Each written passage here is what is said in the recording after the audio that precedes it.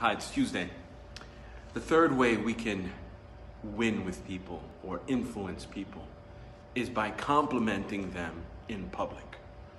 I learned a long time ago that you admonish, you correct in private, but you compliment, you boost someone else in public.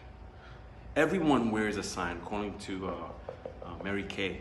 She says that everyone wears an invisible tag that says, "Make me feel important." Every one of us, okay? And so the best way to do that is by putting the spotlight on them in public. Now, some of us can't do that because you want the spotlight, right? You want, look what I'm doing, hello.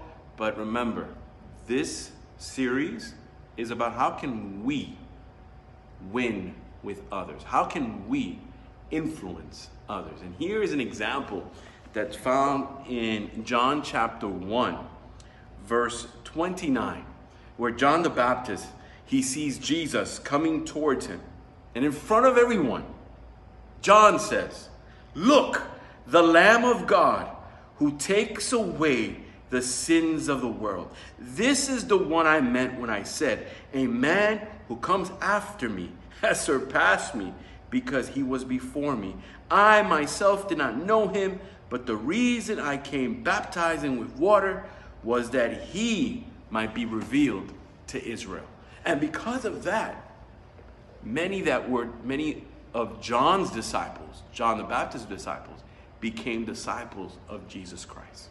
So today, I want to challenge and invite you. Compliment someone in public.